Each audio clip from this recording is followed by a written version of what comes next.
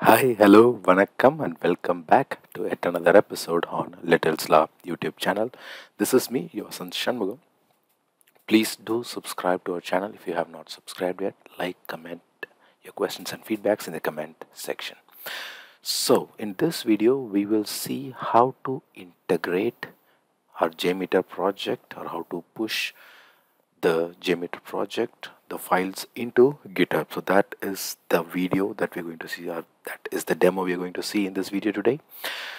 So before we move on to how to do or how to push the repo into GitHub, let's see why should we do that.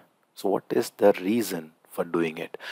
So unlike any other tools, something like Neoload, which has its own Neoload repository, or it gives the Neoload tool its own set of integration tools to connect to GitHub or to the Azure DevOps, or something like in LoadRunner, where we have options to include or to connect to the GitHub directly through the tool. But JMeter does not have any such plugins so far, or it does not have any direct integration with GitHub. But luckily GitHub has come up, or Git has come up with the advantage of connecting them directly through the command prompt. So we can directly connect, we can even make, or we can push the changes, we can pull the requests, so we can do anything that we want using GitHub or through Git. So we are going to see that today. We will see some of the basic steps of how to create a new repo, because we need to have a new repo in GitHub, and then we'll have to initiate the Git in the repository, and then we have to clone our Git repository in the local machine, and then we'll have to push the file. So let's see them one by one today in this video. So first we will have to, assuming that we have the local setup, which is the JMeter ready in our machine. So in case if you have any doubts in JMeter, you can visit my JMeter tutorial playlist in my video section. So first, let's create a new repo in GitHub, because already we have a script and we have everything ready in our local machine. So let's now move on to the remote machine and let's create a GitHub repo. So it is going to be JMeter repository, and let's again have the same name in the description, and we'll add a readme file, and I'm creating the repository. So this is the very first step, and let's note it down.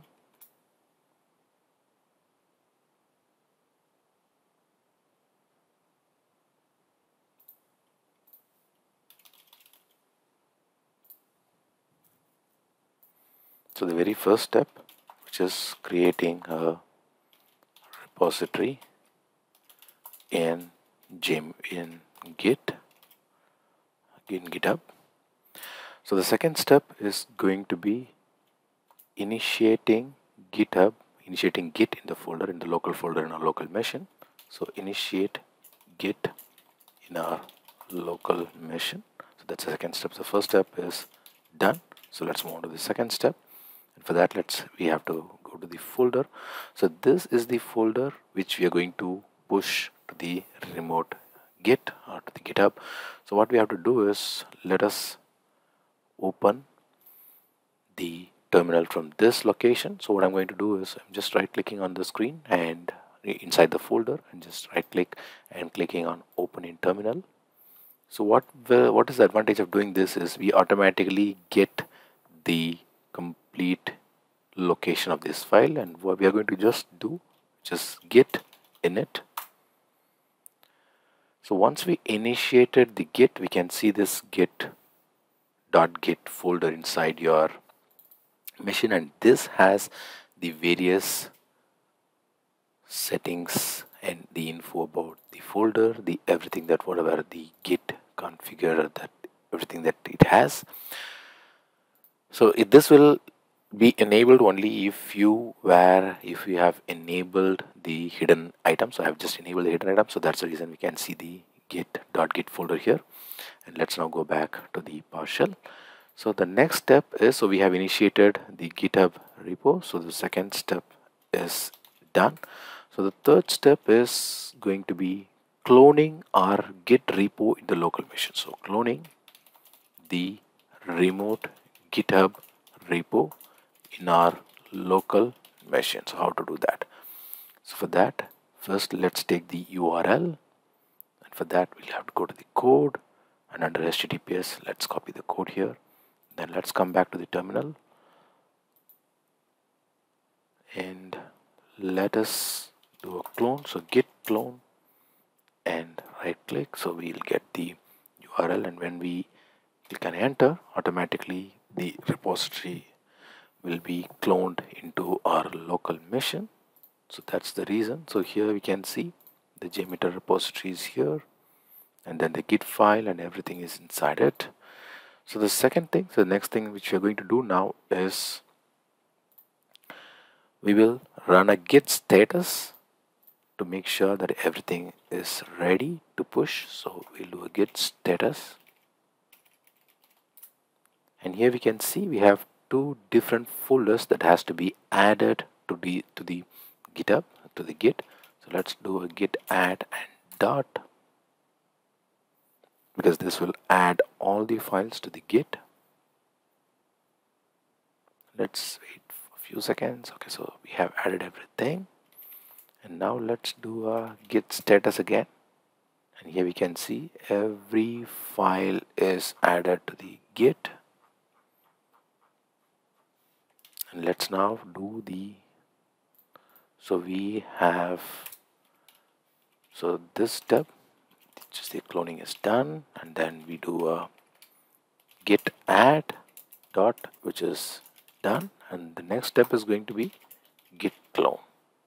So let's see, sorry, it's git commit with the message. So let's now do the fifth step, which is the git commit. So we are going to do a git commit -m, and this is our first commit. So we have added the files and we have committed it. So when we do the git status now, so here you can see there is nothing to commit, and we are working on a tree clean. So now everything is ready. So the sixth step is going to be creating a branch. So we're going to create a branch. It's always advisable to create a branch and to make all our changes, and once every change is completed, and then after a peer review, and once everything is tested, we will have to merge it to the main. We should not, or it's not advisable, or it's not a good practice to directly push the files to the main folder or to the origin folder. So what we'll do now is we will do a git branch. So git checkout -b develop is the branch that we're going to create now, and we're going to check it out. So we have now switched to a new branch, which is develop. So when we do a git branch check, so here we can see we have the master branch, and then we have the develop branch. So this is the sixth step. We have created a new branch, and we have checked it out, and we have checked out to the checked out. So this is the sixth step, and it is done. And now the next step is going to be setting up the upstream, because without setting up the upstream, we will not be able to push the files to the remote repository. So we're going to set the upstream. So let's see how to do that. And for that, the command is going to be git push set upstream, and then we will have to copy the repository details here. So we'll have copied it, then coming back to the upstream. So this is the origin location, and the branch is going to be develop. So what we are doing is we are setting up the upstream. So we are going to upload the file to this repository, and the branch is going to be develop. So when we click on enter, so let's wait. So here we can see that the files are getting uploaded to the repository. So let's wait for a few more seconds to see what happens at the end of the push.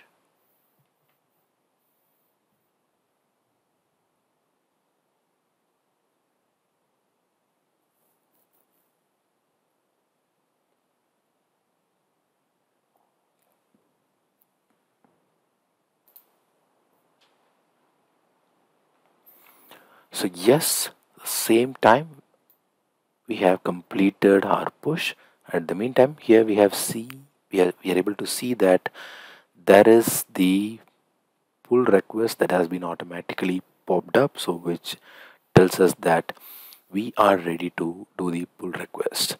So far, we have almost completed what we have planned. So far what we did is these steps. So we created a remote repository in GitHub, and then we initiated a Git in our local machine to make sure that that is the folder that we are going to push, and that is the basic settings that we will have, or we will need to do any Git changes or any Git actions.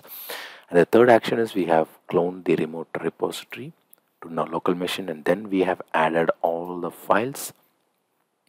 After that, we have committed all the files and make sure we have added that with a message, and then we have created a branch, a develop branch, and then we have checked out, and then finally we have set up the upstream, and we have uploaded, we have pushed all the files to the folder, and then finally we are seeing the pull request. And when we click on the compare and pull request, you can automatically see all the files have been loaded here. And since this is the very first time, we can see every file in this location. And once you compare the changes and complete the pull request, you can automatically merge it to the main branch.